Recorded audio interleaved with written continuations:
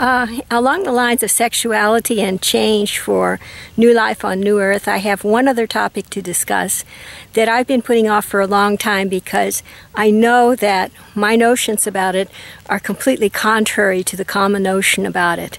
And this has to do with the topic of labeling people as heterosexual or homosexual.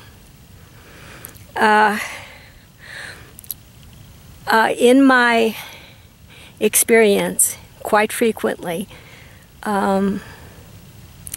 these sorts of labels and these sorts of choices have to do with what you might call seminal circumstances in early childhood that propelled a child towards sexual feelings with regard to one gender or the other.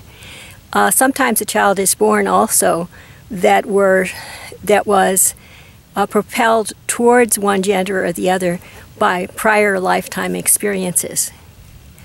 Since all of these timelines are now merging, and since we have all been, both men and women, attracted to both women and men and same-sex situations in prior lifetimes, the merge will result in what I would say no more labels of this nature.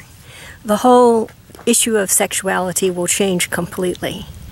And the barriers to the orgasmic sexual experience with all beings everywhere will be eliminated, so that if we wish, as humankind, we could all experience the joy of creative orgasm at the same time. And further, sexual gender differences will be